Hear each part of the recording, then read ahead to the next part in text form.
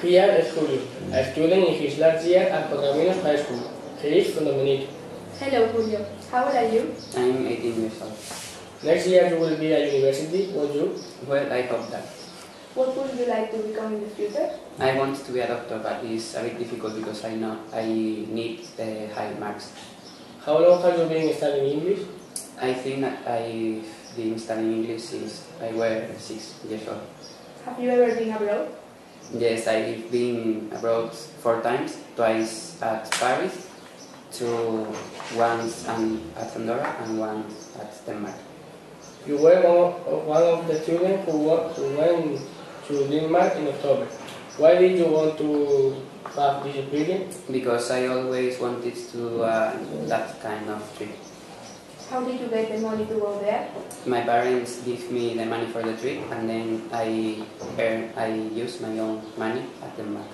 How much was the trip?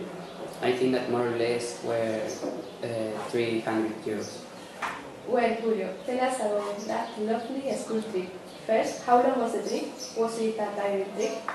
It's a bit long because we spent 4 hours by bus going to Madrid, and it is a bit boring and tired. But then we spent 2 hours going by plane to Denmark, and this was faster because all of us were sleeping. How long were you in Denmark? We stayed there like 70 or 8 days. Where did you stay there? I stayed with a family who lived in a flat. What was your Danish family like? They are 2 brothers and their parents. Did you get a close friend there? Yes, of course, my exchange friend that I stayed with him the whole week, but then I made other friends there. What kind of food did you eat in Denmark? Did you like it? It's really strange food that is different like here because they use a lot of species, but it was well too. What did you usually do when you were there? At morning we went to their high school to see how they learn and have classes, and then at the afternoon we go with our teachers sightseeing the city we stayed, that is Elsinore, and the villages that are around there. What kind of activity did you do in your free time?